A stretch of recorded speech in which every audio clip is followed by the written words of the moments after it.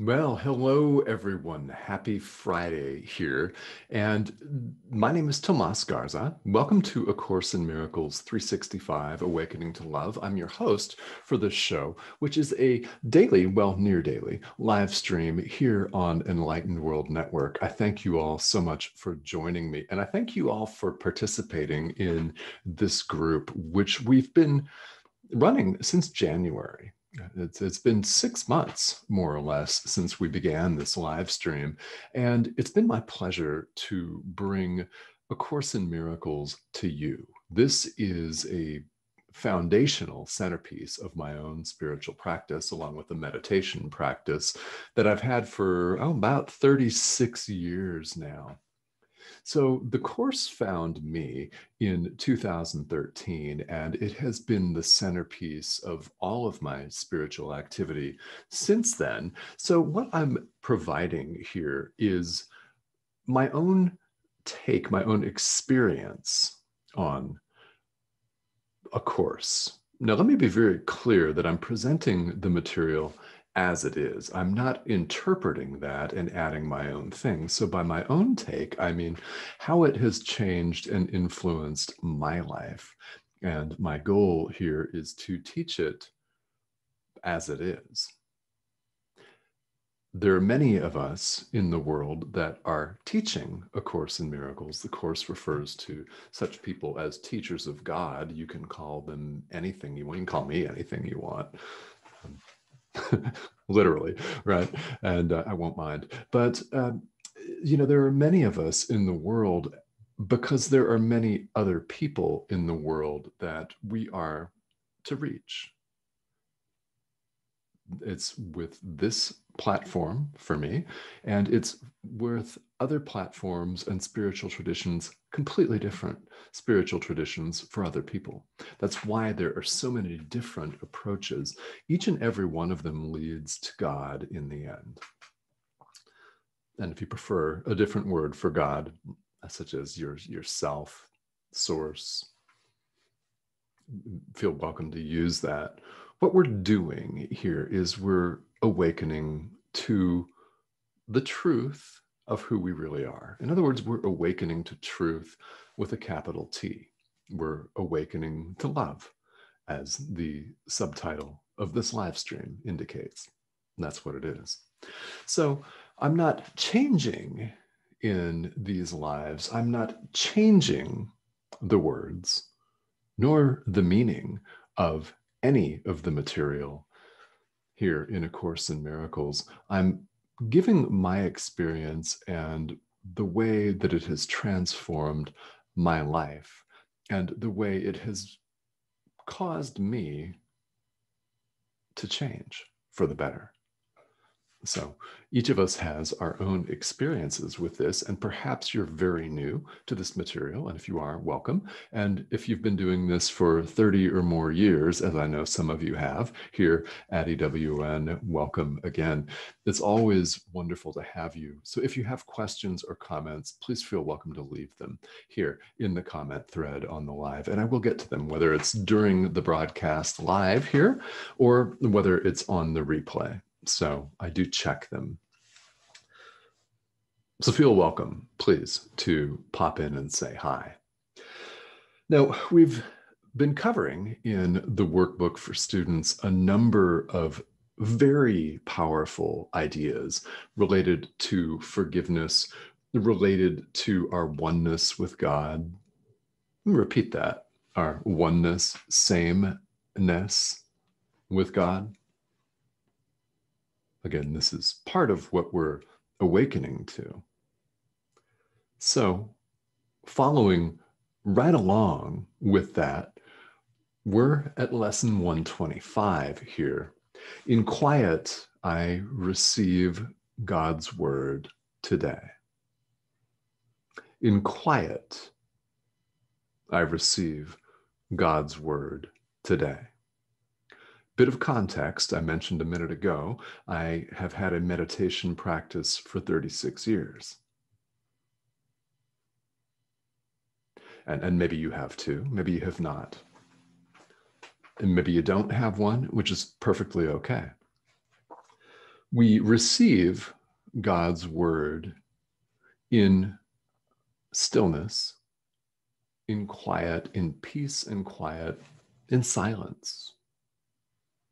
So what do we mean by that? What we mean here is that our minds are crazy. If you're a student of Buddhism, you'll know the term monkey mind, which is apt, that very accurately describes our ordinary mind that races off after the next shiny object and responds to what it perceives as threats, real or imagined, most of them completely imagined, right? Most of the time, we're worried about something that happened years ago, or we're concerned with what might happen tomorrow. We're anywhere but the present moment, and our minds race around and make all kinds of noise. It's chatter like a monkey. It's monkey mind, and that is where we find ourselves here in the world most of the time. So how do we break free from that? Well, meditation practice, yoga, right? Maybe for you, it's a self-care practice such as drawing yourself a bath. Maybe it's a walk in the woods or in the mountains, on the beach, wherever you live. Maybe it's exercise, yeah, physical exercise. It's important that each of us takes time out of our busy day because, we're all busy, right?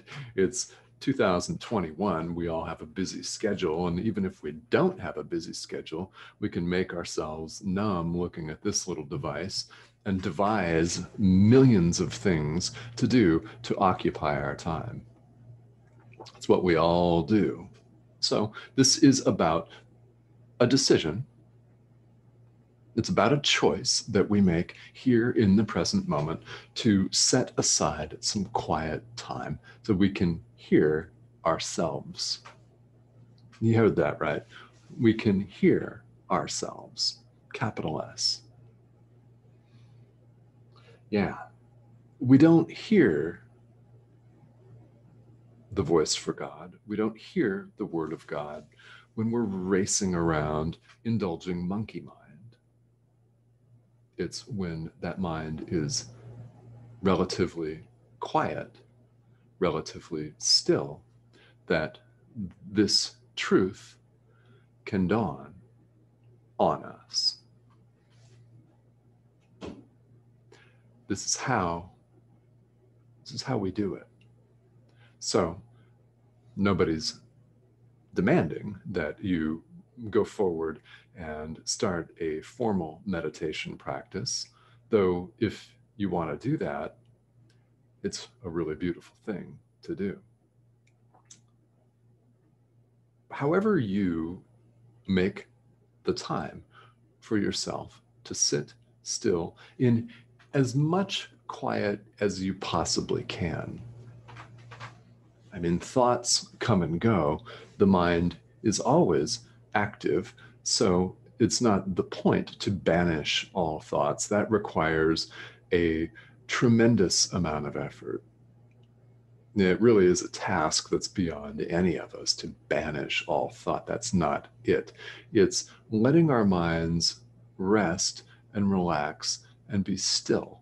In this stillness, we hear the voice for God. So this lesson has some commentary that I want to highlight. We are, each and every one of us, free to save ourselves. This is an amazing and a beautiful thing. We often go through life thinking we're disempowered, that we're dangling like puppets on the string of higher powers that we absolutely can't perceive, that are separate from us. No, there is no separation of any kind. We are never responsible for saving ourselves. We are free to do this. So no one else is in charge of this.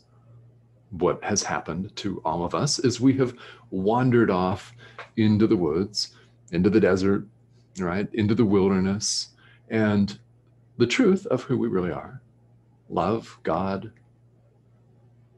has never changed. It has never gone away just because we've gone off and gotten lost. We are quite literally like little children that go out to play, get excited chasing after a shiny object, and get lost and begin to cry because they need their mother. I mean, is that in any way inaccurate? No, it's not. This is the situation that we find ourselves in the world. We're free to save ourselves. We're free to hear the word of God. It's tremendously empowering.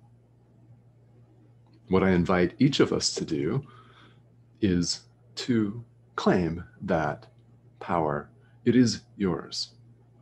Truth hasn't, with a capital T, yeah, truth has never gone anywhere. It's never going to go anywhere. We're simply to awaken to this. And it's without the intrusion of monkey mind. It's without the intrusion of all of our petty thoughts, thoughts of jealousy, right? Thoughts about tomorrow's lunch, worry about what might come, guilt, yeah? Guilt thoughts about what you should have, would have, could have done. Those are deadly words, right? Shoulda, woulda, coulda. Yeah, there's a lot going on in our minds. And when we let all of that just be and don't follow after it, in other words, when we allow ourselves to sit in this stillness and peace and quiet, that is when we hear the voice for God. So what does this practice look like? Well, the workbook every day suggests a number of practice periods. Sometimes it's just one, sometimes it's more than one for different durations of time. And I invite you, as I have many times here on the show, not to get too wound up about how much time you actually do practice. The important thing is making an effort to practice. And the important thing is integrating these ideas that we talk about here into your life. That is what's important. A Course in Miracles is completely 100% about how you apply these principles, these truths in your life. It's not, as it says in several places, not concerned with dogma. You're not being required to believe anything. This is just one of many paths that exist here in the world. One of many paths that lead you to the truth of who you really are, which has never gone anywhere and is never going to go anywhere. It's never going to run away and hide from you. In fact, we're the ones that have run away and hidden from it. So to say that in the world we have everything backwards is perfectly accurate. So what we have is we have spiritual practice and spiritual traditions like A Course in Miracles, and there are many, countless others that lead us to the same place. So these teachings can absolutely help shine some light on your current path, whatever it is. No one's being asked to abandon their own path. If A Course in Miracles is or becomes the foundational basis of your spiritual practice, as it has for me, so be it. That is not required. In no way, shape, or form is that required. There are countless people in the world that use these principles to help gain a deeper understanding of their own faith. It's very helpful for this, very helpful indeed. So I invite questions and comments. And even if you just want to say hi, I'm going to pop on here on the live stream. This is on Enlightened World Network. And by the way, you can catch back episodes of this live stream on the network's YouTube channel. So Enlightened World Network on YouTube has a playlist that's dedicated to each and every show here on the network, including this one. And again, if you're searching that, you can find every episode that has been broadcast in the last 6 months, because we started this in January. So let me pop up here and see who's joining me live. Now, if you're joining me on the replay, feel welcome to say hello as well. And I will give you a shout out later retroactively in the comments. All right, so who's joining me? Josie, hello, how are you? Yeah, welcome. Your first time. Okay. Thank you for joining and for commenting here. Welcome. This show is running here every day but Sunday. So I invite each of you, if this is something that you want to come back and see more of.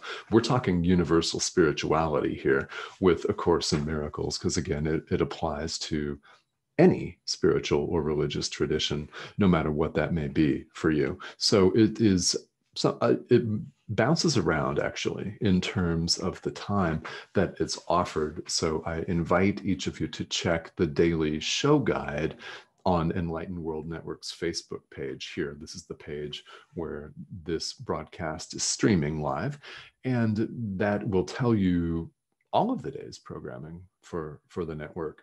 So I will be back here again tomorrow, and we're continuing to go through the workbook for students. So welcome, this being your first time. Thank you for joining us.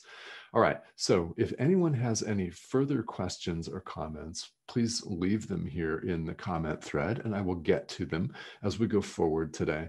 And again, I just can't impress on you enough the importance of setting aside some time. If you do nothing else, set aside some time for yourself. Really, lesson 125, yes, it's about hearing the word of God and communicating directly with God. Yes, it is about that. But here in the world, it's really about self-care. It's about honoring ourselves enough to take some time and space for ourselves so that we may relax. Because as the Course says, a quiet mind is not a small gift, right? And it's not. So some peace and tranquility will pay tremendous dividends in your life. So I encourage you, I invite you, find some time for some peace and quiet. It is possible. No matter how busy you are, it is possible, because a successful meditation can be as short as one breath. It doesn't have to be an hour long, which should be a comforting thought. That should be a comforting thought indeed. Each of us has time to do this. It awaits only our decision to do it. So I encourage you to make that decision today, and I will see you back here tomorrow.